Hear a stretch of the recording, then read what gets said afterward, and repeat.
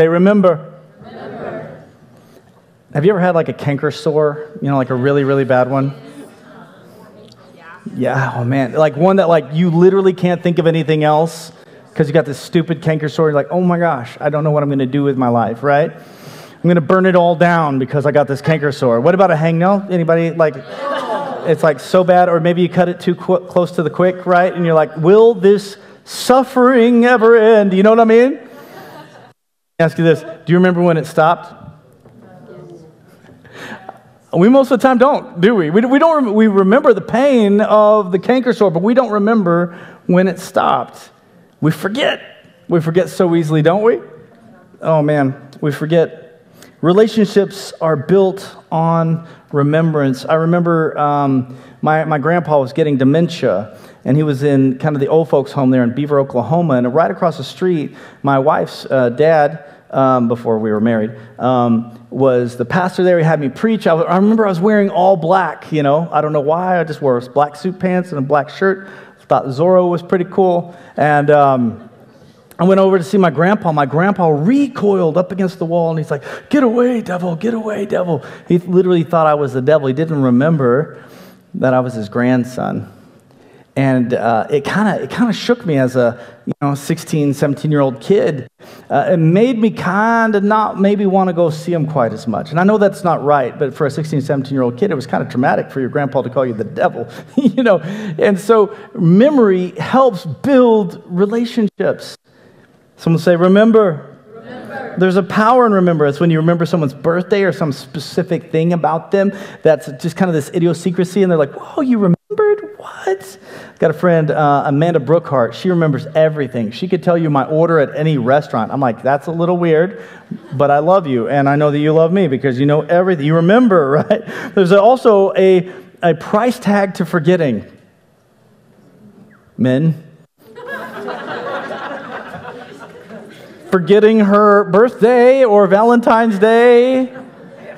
Valentine's Day is easy because like everybody should know that one, right? But Christmas, yes, go ahead and get her the gift. When she says she doesn't want one, she's lying, okay? Forgetting someone's name, it's crazy. There's unrealistic expectations on preachers that we're supposed to know everyone's name. And some people will think that God doesn't love them because I might forget their name. If Mikey doesn't remember my name, God doesn't love me. I'm like, where did you get that from? I'm just a human. But seriously, there's a price tag to forgetting some things. Or maybe your homework's like due date. I thought it was next week. We spend a whole section of our lives looking for our shoes and our phones. Carrie. And I can't tell you how many times a week I have to call her phone. It's buzzing off somewhere on the couch or something. So what's the big deal about remembering? Someone say, remember. Remember. Let's go to the book of Exodus. In the book of Exodus, actually, I want you to go to the book of Joshua. I want you to go to the book of Joshua. We're going to start this story back in Exodus. In Exodus, the Hebrew people find themselves as slaves to the Pharaoh of Egypt. Anybody see Prince of Egypt? Raise your hand. Raise your hand if you've seen it. If you haven't, it's such a good movie. Even as an adult to this day, I love Prince of Egypt.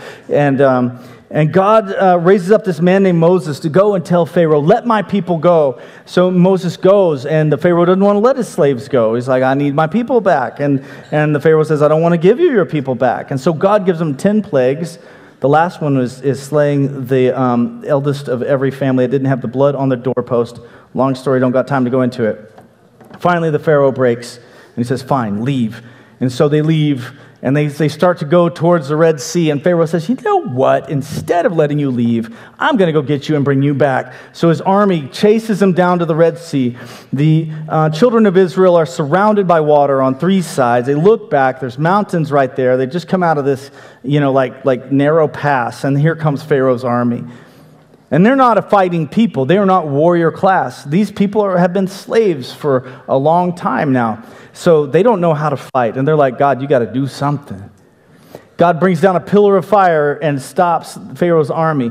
Meanwhile, he tells Moses to step out into the water, put his rod over the water, and the water splits, and it says like a wall on this side and a wall on that side. They cross over on dry ground.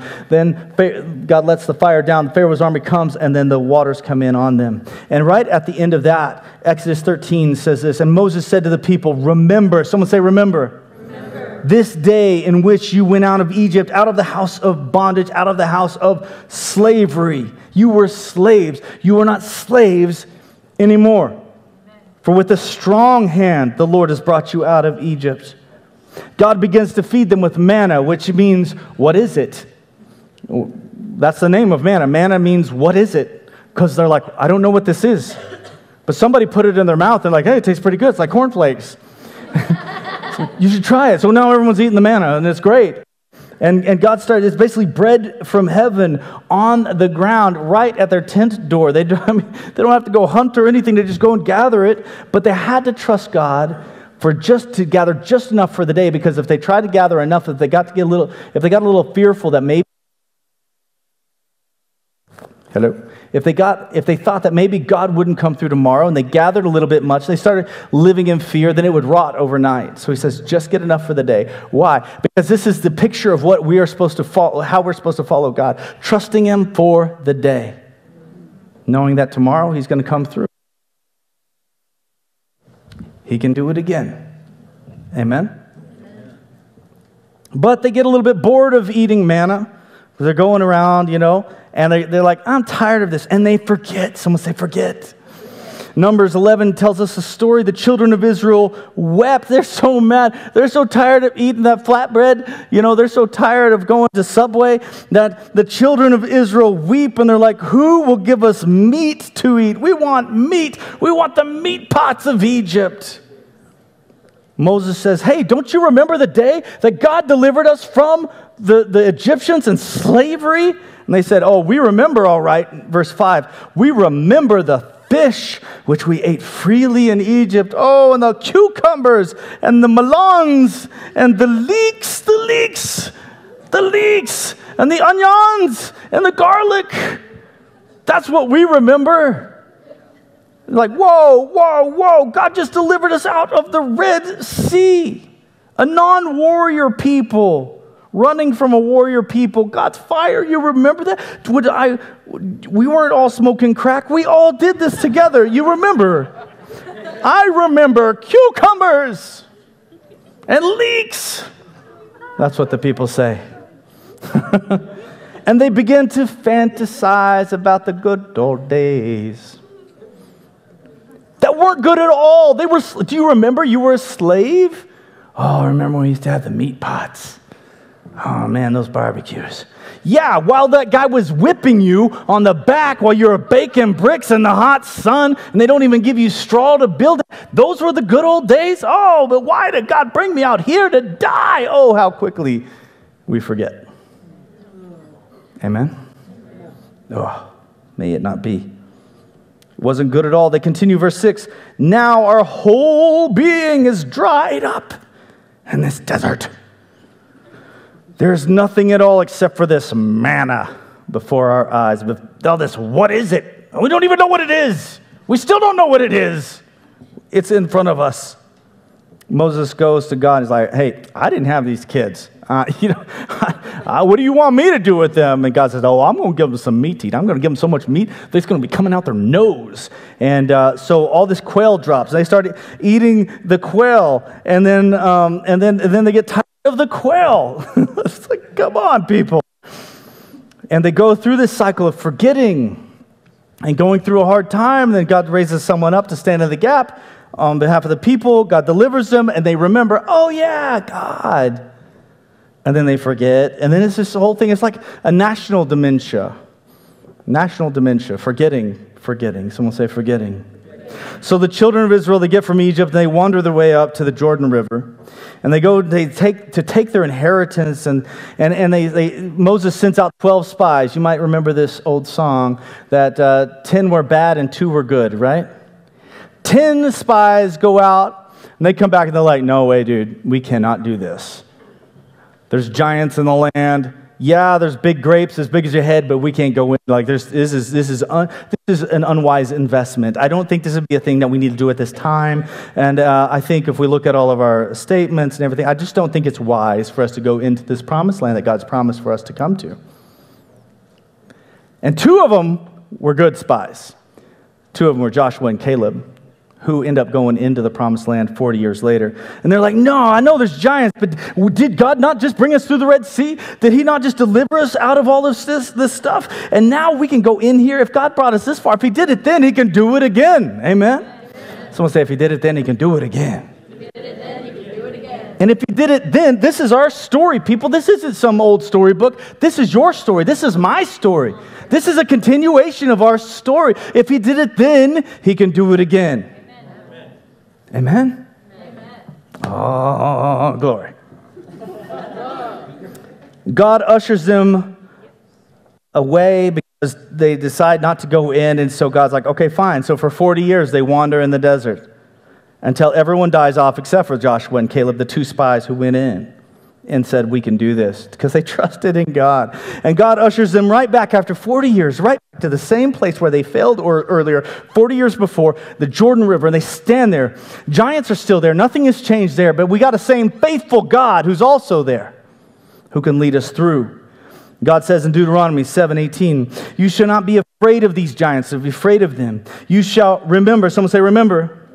Remember well what the Lord your God did to Pharaoh in Egypt. Don't you remember that? And you shall remember, someone say remember, that the Lord your God had led you all these 40 years into the wilderness to humble you and to test you. See, sometimes you got to get Egypt kicked out of you.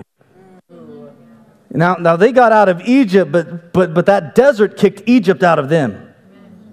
Sometimes you got to get humbled. And the desert is a place to test you, to boil all of that stuff up to the top, all those impurities, to scrape them off, and you can walk in to your promise. Verse 7, the Lord your God is bringing you into a good land of brooks of water and fountains in the springs. God says this over and over and over. Remember, remember, remember, remember. Don't forget. Remember, remember, remember. But we forget. And before we make fun too much of those Israelite idiots, we do the same thing, don't we? Oh, we forget.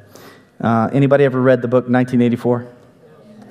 I highly recommend it. Highly recommend it. I read it recently, and it's scary how close to home it hits.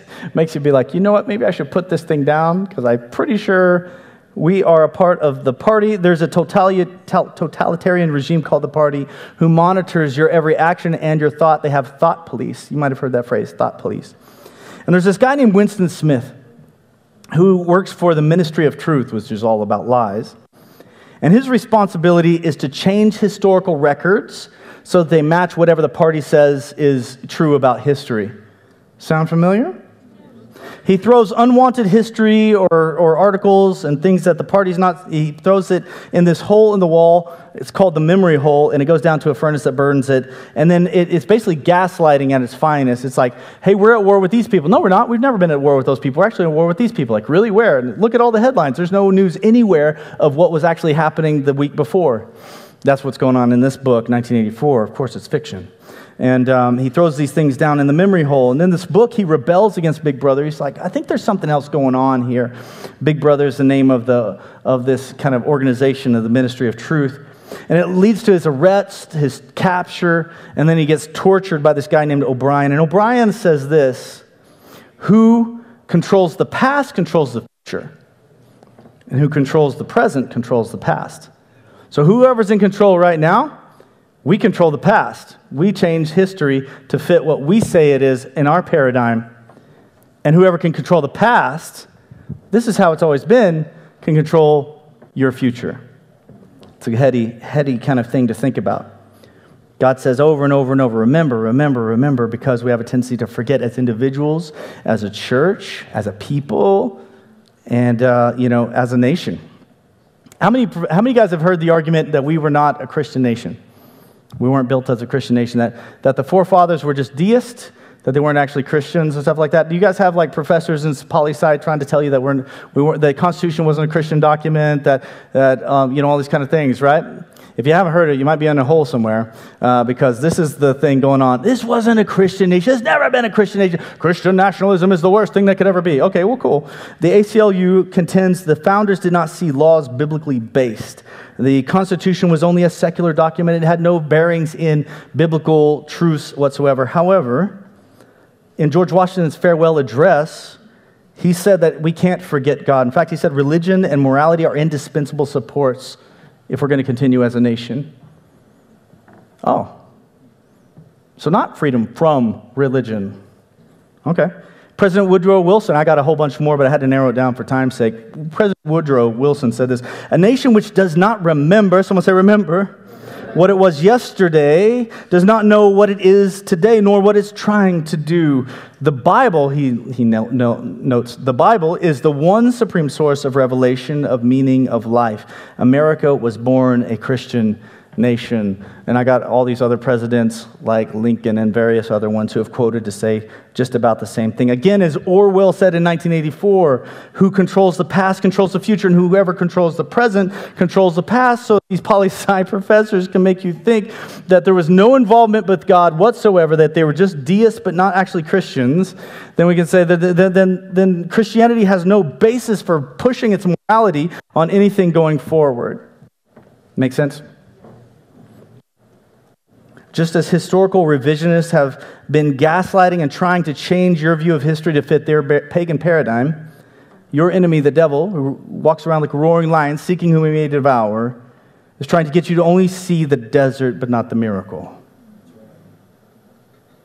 He wants you to remember the desert, but he wants you to forget the miracles. Do you hear me? Seniors, do you hear me? I can't tell you how many sat on student exec who fell away from God just months after they left this place. I can name 4 or 5 right now off the top of my head. And it's sad. Paul says this, I have no greater joy than to know that my children walk in the light. Which means he has no greater sorrow than to watch them walk in darkness. Whatever you do, don't forget what God did here. Amen? He wants you, the enemy wants you to only see the desert but forget the miracle. If they can just make us forget who we were and why we are here, then it will change your future. Have you ever been walking into a room and you're like, why did I come in here? What am I doing here? Anybody know what I'm talking about? You're like, what was I doing? Because you forgot your past. The past was like, hey, I need to go and get my shoes. You walk in, you forget what you're up to, and you're like, I don't even know what I'm doing. And for a long time, that messes with your future because your present is just walking around trying to remember what you were up to. Someone say, remember. They will change your future. And let me ask you this, people, not just seniors, but everyone in this room, who will control your past? Who will you let control your past? Have you ever heard of the Mandela effect? You remember, like the monocle on the guy on Monopoly, right? He actually doesn't have a monocle, but you think he did because your mind fills in those gaps. Who will you let control your past and how things actually were? And reframe it and change it. Today is April 25th, and this is the present, but 5 years from now, it will be your past. And I ask again, who will control your past? When you look back on these 4 years, what will you remember? What will you remember about this time, this moment? Satan tries to get you to forget the good things that God has done, and he tries to twist your memory about the bad things and make you look just at the bad things and get you thinking about that. Let me ask you this. When you think about those times when we went to like fifth quarter after a long day of tailgating and a football game, and then fifth quarter, and then we go to IHOP after, and then it takes the waiter till like 3 a.m. to get your order, right? And when you think of IHOP and you think about those moments, do you think just about how you didn't get your order and how frustrated you were till 3 a.m? Yes. Or do you think of that really cool conversation you had with somebody you might not have had? The enemy is going to try to get you just to think about how long it took to get your order and to forget about that cool conversation you had. That might have been life-changing in that moment that you forgot about. Will you remember it as the accuser, as Satan, as that dragon of old, that serpent of old wants you to remember it, or will you see it as it actually is, the way that God wants you to remember it? Will you remember the thirst of the desert? Will you remember whenever he came out and broke that rock and the water came gushing out of the rock? Will you remember the desert season of hunger, or will you remember the manna that he fed you when you couldn't feed yourself? Will you remember the Wesley as a place of sacrifice and work? And oh my gosh, Tuesdays were so long and difficult. Or will you remember this place, a place where miracles happened? Will you remember the pain of the conviction of God? Like every time I went to church, every time I went to the two posts, I felt God messing with my heart and shaping it. It was painful, the conviction. And I would say, okay, God, you can have it all again and again and again. And you run to the Father again and again and again. And you remember that. Will you remember that as pain of conviction, or will you remember the freedom and holiness that came afterwards? Will you remember the pain of the conflicts from church friends, people you served alongside in Fusion, people you served alongside in a resource team, people you thought should have loved you a little bit different? Will you remember that conflict, or will you remember that when you did the Matthew 18 approach and you did conflict correctly and it created the doorway to intimacy and your friendship actually grew stronger because you handled conflict correctly? Will you remember the depth of intimacy or just the conflict? Will you remember the times when you were church hurt or church healed? Oh, we throw that phrase around. Not to diminish abuse and all this kind of stuff. Oh my goodness, if you were on my Facebook wall, you would have saw this crazy war that broke out. I just asked that simple question. We talk about church hurt all the time. All the time. Almost like we use trauma, like it's just like we just throw it on everything. Not everything is trauma, by the way. And you shouldn't classify it as trauma if it's not trauma. Otherwise, you're going to really mess up all kinds of other things in your life, and everyone else's too. One, by messing up definitions, changing words and language that means certain things to mean something else, and then it paints you in a different picture. That's a whole other story. And this war broke out, and I was like, I'm honestly just asking, do you remember the times that when you had a baby and like when we had a baby in this church, Sunday school class brought us meal after meal after meal after meal. Or when I was near suicidal and Pastor Rick sent me to counseling and paid for it, and I got my head right. That's church healed. What if we start a new hashtag, church healed, everybody, and we just start talking about what all God's doing and all the cool thing he's doing through the people of God? Amen? Holy cow. I mean, yes, the darkness is out there. Yes, there's an army, but according to Kings 6, man, there's another army of heaven all around it. It's bigger than the army on the ground. So let's be careful with that word, church hurt, because it sounds a lot to me like the accuser. Just pointing at everyone else. Think about this. Who have you church hurt? Have you hurt somebody? Well, you're a part of their church hurt. Well, then let's all forgive and get over it. Amen? Amen? You can't say that, Mikey. What will you remember? The desert or the manna? The dryness or when God broke open the rock and poured the water out? What will you remember of this place? What will you remember of your time on this earth? Guys, I am so sore right now. I have pulled something, I think. I don't know what it was, but I was doing squats and everything with Macy the other day, and I remember it was like, I'm only like 3 weeks in, and I hate it. I hate working out. I know I used to like it, but there's nothing good about it. Not one dang good thing. But it's not getting, that was week 1. Now week 3, I'm like, it's not quite so bad. And I'm sure I'm going to be later saying, you should work out, and you should work out, and you should work out. But right now, listen, it's not all that great, okay? And my question to you is this: will you just remember the pains, or will you remember the gains? Oh, girl. Someone say, oh, girl. Oh, girl. Romans 5. I want you to write this little address down in your little books. You studious note takers, you. Write this down. Romans 5, 3 through 5 says, we glory in our sufferings. We actually thank God for the desert because it beats the Egypt right out of you. We glory in our sufferings because we know that suffering produces perseverance. We wouldn't get the perseverance if we didn't go through suffering. Perseverance then creates character inside of you. Character then produces hope inside of you. And hope does not disappoint. When he saved you, he brought you out of Egypt, but now God is beating Egypt out of you. Hebrews 12:11 says this: no discipline seems pleasant at the time. Oh, but the gains. Someone say the gains. It's painful. Later on, however, it produces a harvest of righteousness, of peace. Do you need peace in your life? Yes. Then let God put you through the desert and put you through the pain. Because trial worketh patience, patience character, and character hope. You don't get to hope without the pain. You don't get the gains. Then 2 Corinthians 4:16 through 18. We do not lose heart, guys. We do not lose heart.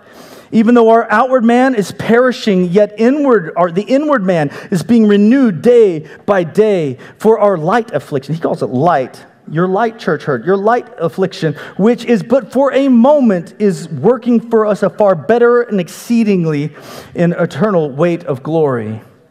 While we do not look to the things which are seen, but the things which are unseen. Jesus says, blessed is he who does not see and still believes. For the things which are seen are just temporary, but the things that are not seen are eternal. Did you ever notice that your clothes didn't wear out for 40 years? That your ankles didn't swell while you're walking through that desert? Oh yeah, now that I think about it, I don't have any canker sores. Why don't we does anybody have a canker sore in here right now? Raise your hand. 2 people have canker sores. Okay, you don't, but everyone else, I want you to look up and say, thank you, Jesus, I don't have canker sore. And I want you to think about it. No, actually think of it. God, really, thank you, I don't have canker sores. Right now. We never thank him for the thousands of planes that don't crash. We sure blame him for the one that does. And that's not even his fault. It's probably a mechanical error by a human.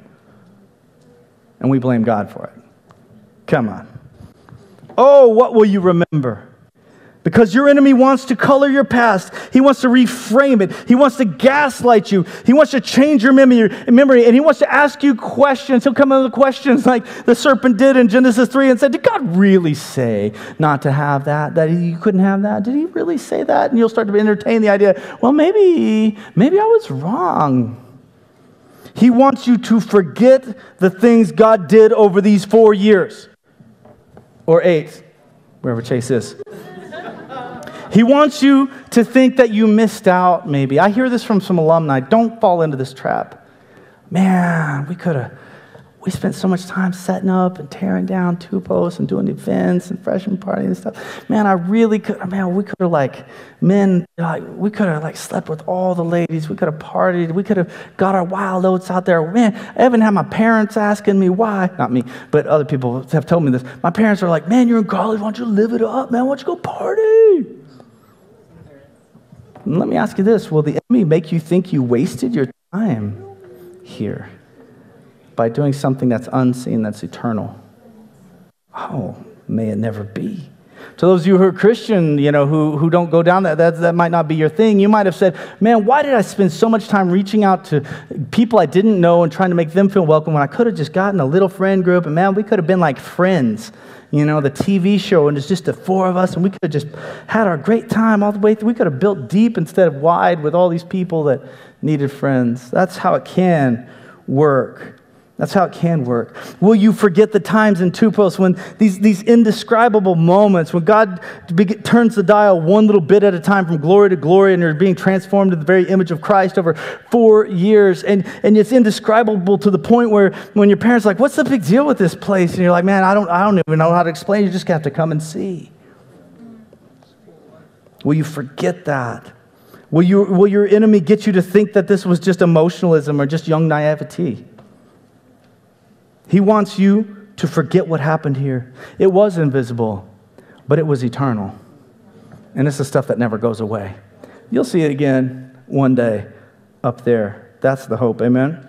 So God brings the children of Israel back to this river, the river Jordan. God takes Moses up on a mountain and takes him home, buries him there. And he continues, and he comes back to Joshua, and he says this in Joshua. So we're coming to Joshua, chapter 1, verse 2. Moses, my servant, is dead.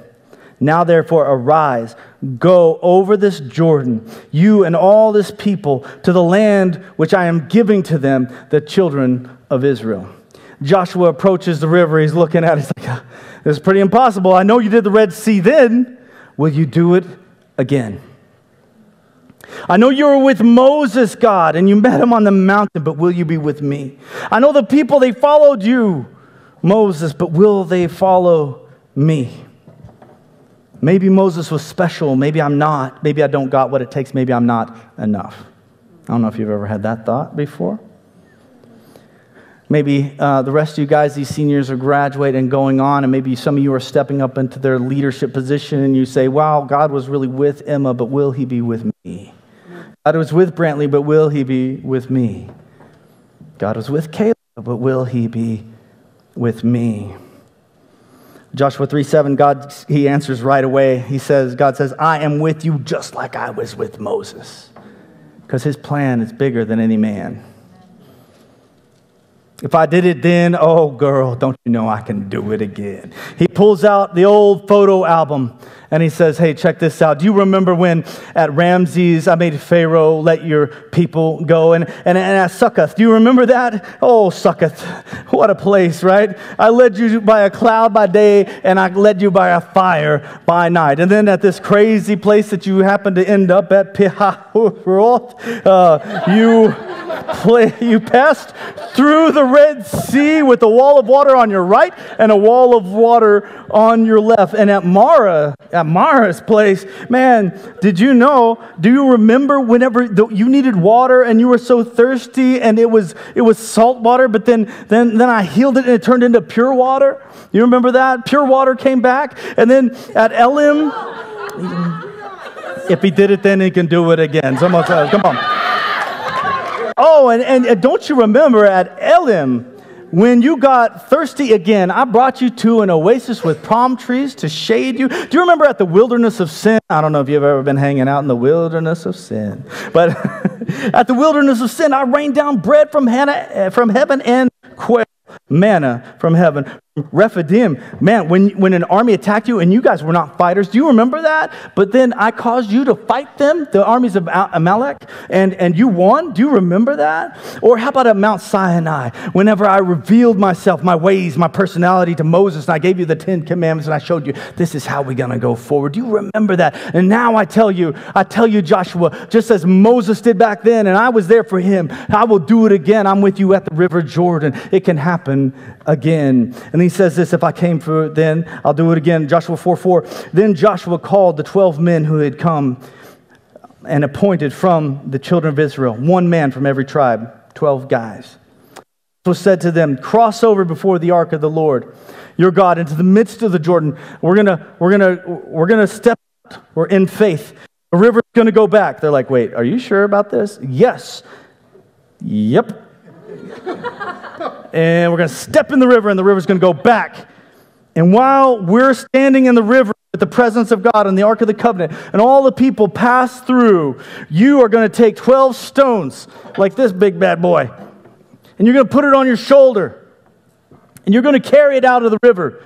You're going to take something that belongs in the bottom of the river, and you're going to put it on your shoulder, and you're going to carry it out of that river, and you're going to put it over here in this other place, where it doesn't. Whenever your children come by and they look at this rock, they're like, wow, that rock doesn't belong there. What's that rock doing there? Who brought that stone out? That you will say to your children, don't you remember? Whoo! When the Holy Spirit opened up a door that no one can shut. That whenever that rock goes in the bottom of this place, it doesn't belong out here, but it's out here and it shows for everybody. It's the photo album of every time God came through. Let me tell you how God came through for me. Sometimes you got to have a stone, 12 stones, man. You got to have a stone of remembrance. It's like a receipt. See, that devil comes up to you and say, God didn't do anything. You say, actually, I got the receipt. This is what God did. You want to see what God did? I got a receipt for it. You try to tell me that God won't come through? Looky here, buddy. This came from the bottom of the, not the Red Sea, of the Jordan River. And if he did it then, he'll do it again. Someone say, praise God. Church, you need 12 stones. Get your 12 stones out of the bottom of the river tonight. He says this in verse 7, and these stones shall be a memorial. Someone say memorial. To the children of Israel. For how long? Forever. It's probably much bigger than this stone here. These big stones were pillars. a reminder, a receipt of what God had done. A memorial. What's a memorial? We're about to come up to Memorial Day. You remember those who went on before. You set up a gravestone.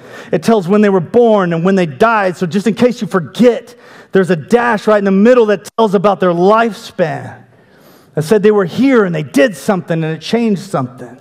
There'll be a little marker on there that says this is where so-and-so lies and this is what they did, a memorial.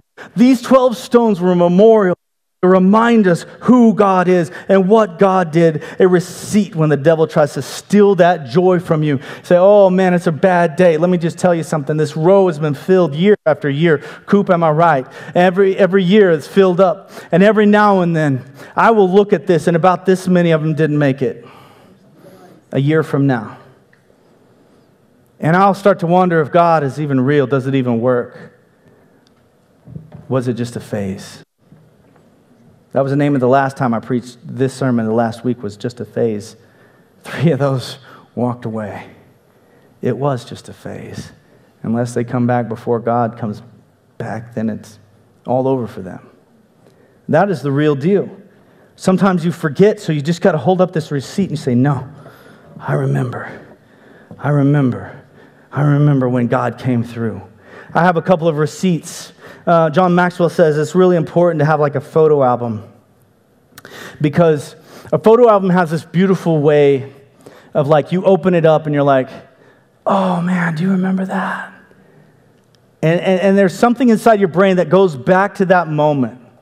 You hear a certain song, it takes you right back. You smell a certain smell, it takes you right back to that moment. Those are memorials. Those are moments that take you back to a moment in time where something important happened. Some of the memorials I have, man, was in 1999, right there at Perryton High School, back when those big old pants were a big deal.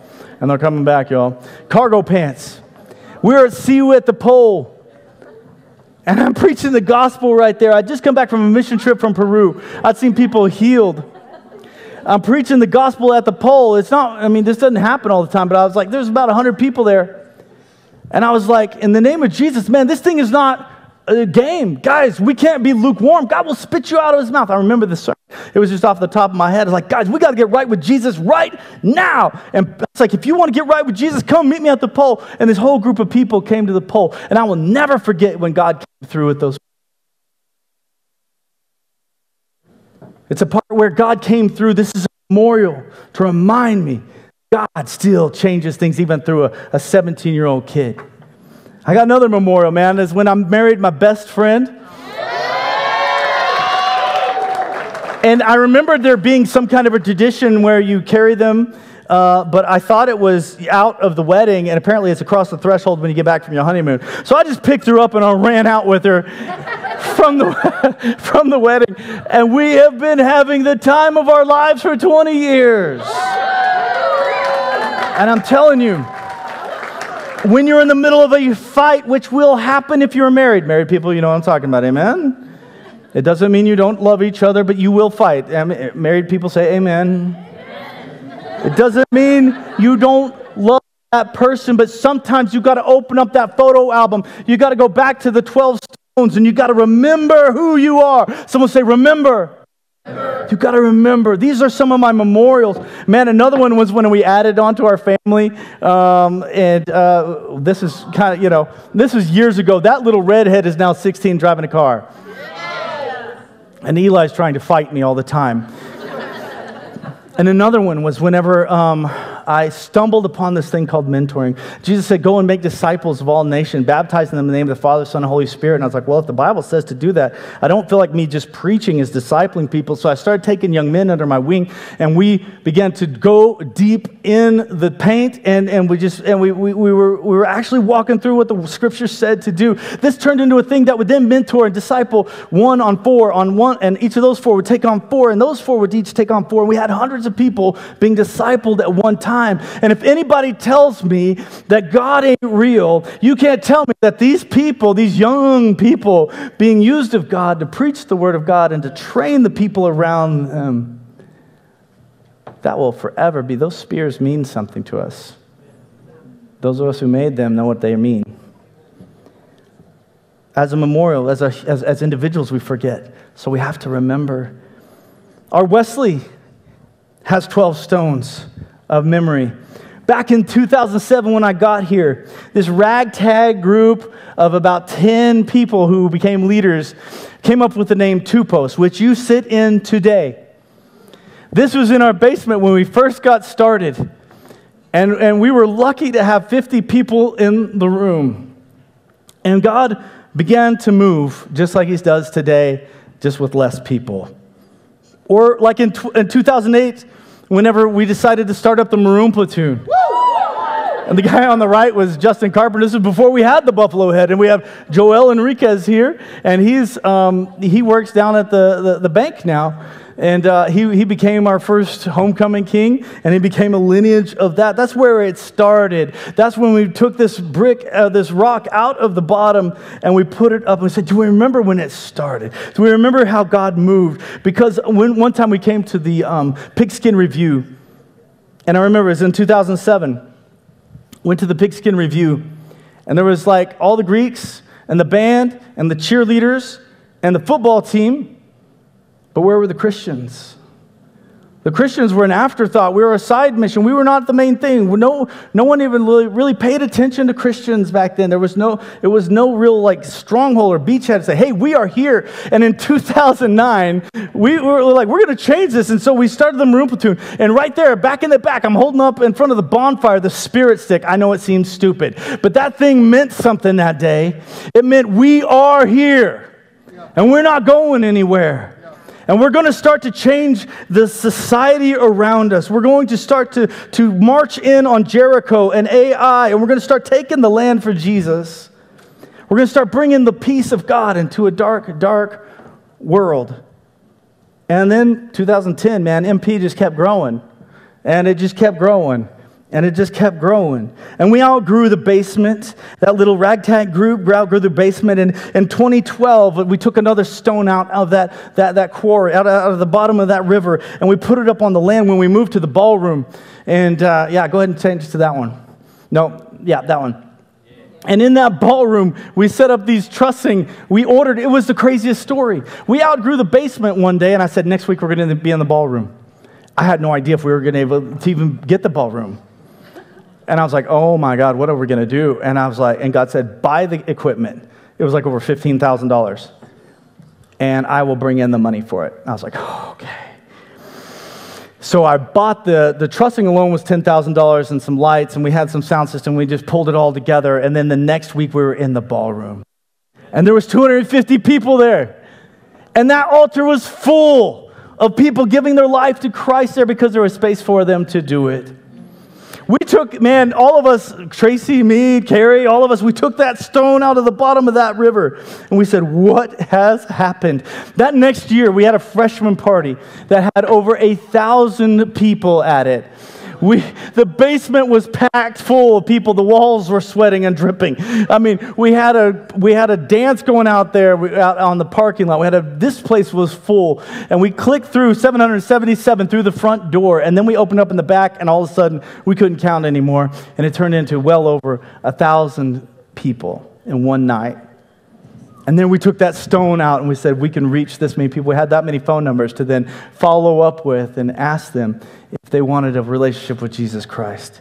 Wow, that's crazy. These are some of the stones out of the bottom of that river that belonged in somewhere else that shouldn't have happened. It shouldn't have been possible. In 2020, man, we had to go to the fellowship hall at First Methodist down the street because we couldn't meet in public, but God told us to keep meeting in public anyway. And it brought a firestorm. People made videos about us. Oh, they were hating us. They were calling us all kinds of names. I got called into the president's office, and I remember God telling me and Cooper were walking one night, and God said, meet anyway, and I'm going to protect you from any outbreak. And I was like, oh, Lord Jesus. Okay, cool. And he's like, and I want you to tell the president that. And I was like, oh, man. I'm going to sound like an idiot. So we went in. We walked in there, and all eyes were watching us. He had to make a scene of it, because we had done bad. Got yelled at in my office for having hangouts during COVID. And I was like, you know, I think there's something a little more dangerous than physical sickness. I think it's spiritual sickness and emotional sickness, and suicide rates went way up. You remember that? I was like, I'm not playing that game. We're going in for the soul.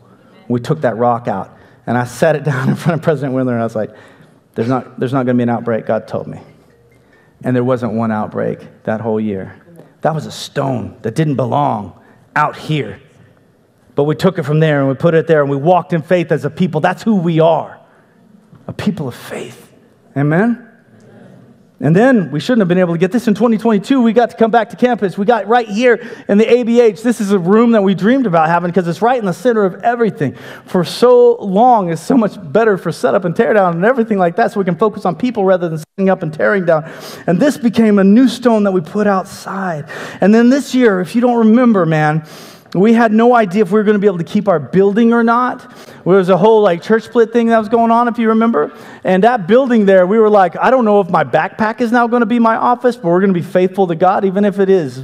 If my backpack's my office, then we'll just go out on campus, and that'll be our building. We knew it would hurt us, but God delivered us. And I was talking to a guy on the phone the other day from Mississippi. He's over all the Wesley foundations in Mississippi, and he's like, wait, they just let you have your building?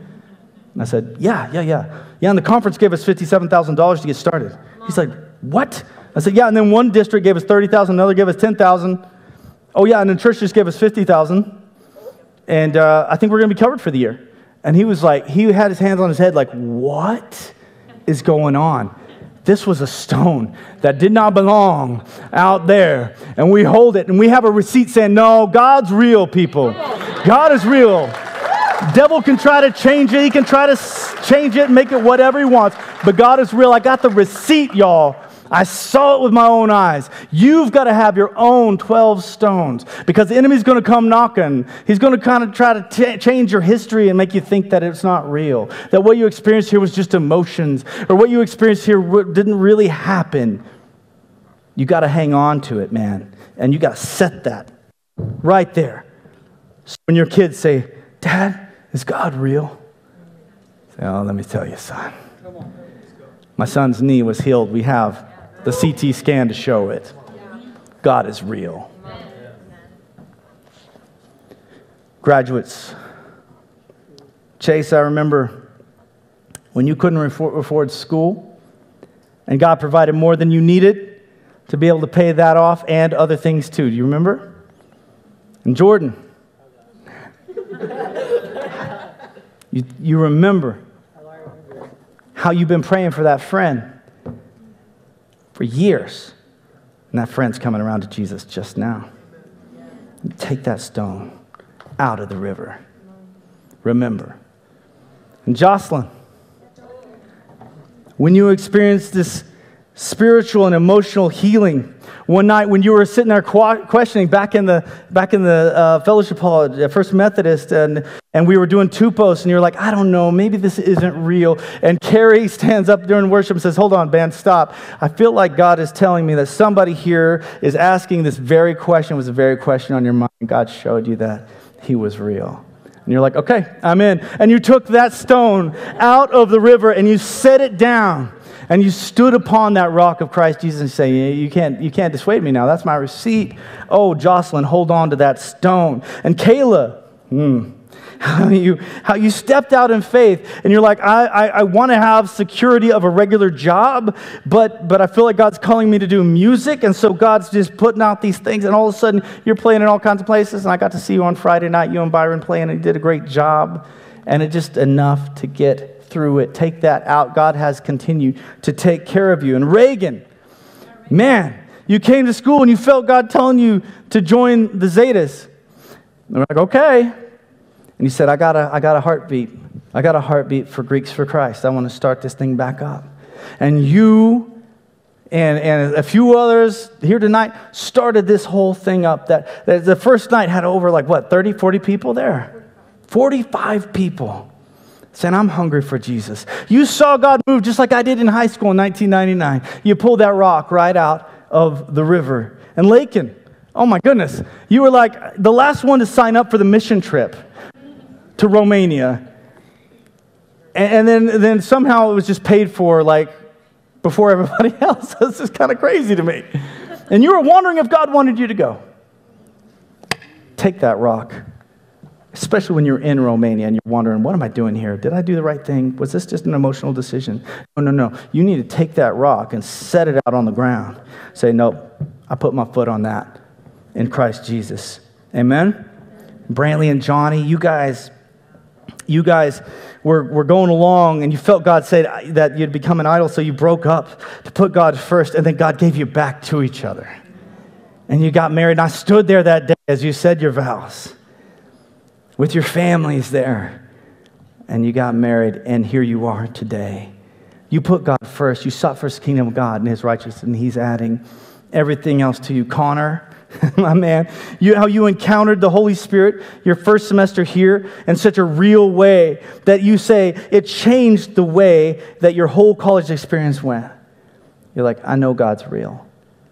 So when you leave this place and you're tempted to just go into just regular, mundane, whatever, remember what happened here. Amen? Keep that stone. Lane, my man, when you were delivered from those dark spirits in 2020, you remember that? And people say, oh, what the heck? No, it's real. Jesus did it all the time. Why do we question it now? Was Jesus crazy? He cast out devils? Yeah. And God did the same thing, and he freed you, and you've been walking in that freedom. Remember that. Don't forget the power of that freedom. And Kaylee Joe, where's Kaylee Joe? I'm in the back. You're in the back? Oh, you hiding back there. Kaylee Joe, the miracle of finding strong community. Christians who were going the same speed and direction that you were going. That helped build you up. That will continue on in your next assignment. And Emma, I remember whenever Amy, where's Amy at? When Amy wasn't even a believer, I remember this because you were like, Mikey, Amy wants to give her life to Christ. Can you call her? I said, no, you call her. You know what to do. You remember? And you're like, I don't know what to know. You do. And that night, you took that stone out of the river and you put it up on the bank. And Amy gave her life to Christ. And listen, Amy was so quiet. Like no one, she wouldn't say a word to anybody. And now she's our guest care team leader, man. God brought the rock. God can do anything. And if he did it then, he can do it again. He can do it again. And victory, do you remember when God provided for you? When you didn't have a job, but somehow a weird scholarship would come in and some other thing, random thing would happen, and all of a sudden you got a car. Do you remember that? Oh my gosh.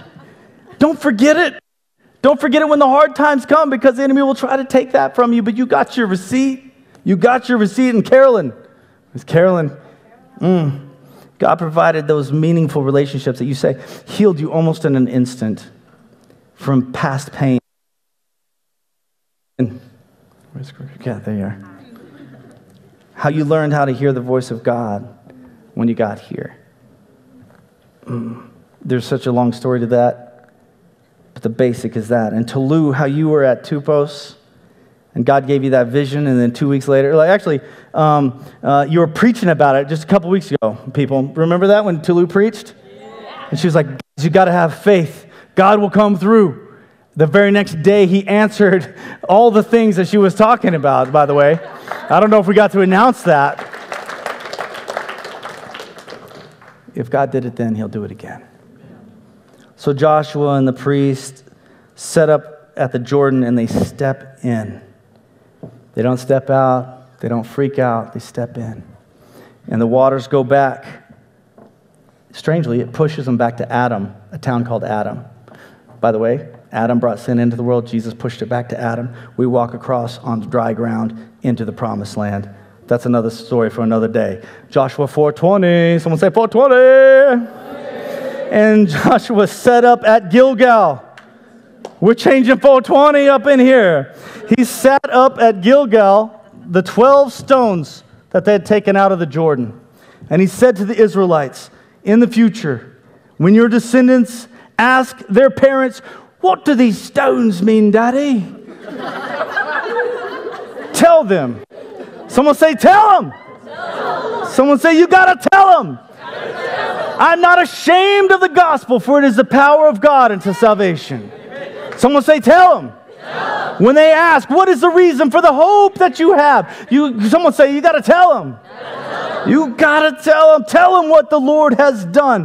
What do these stones mean, Daddy? Tell them Israel crossed over the Jordan on dry ground. This wasn't a wind that might have blown some kind of murky water around the weeds.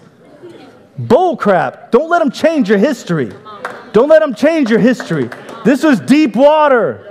It was overflowing the banks. It says what it says, and it means what it says.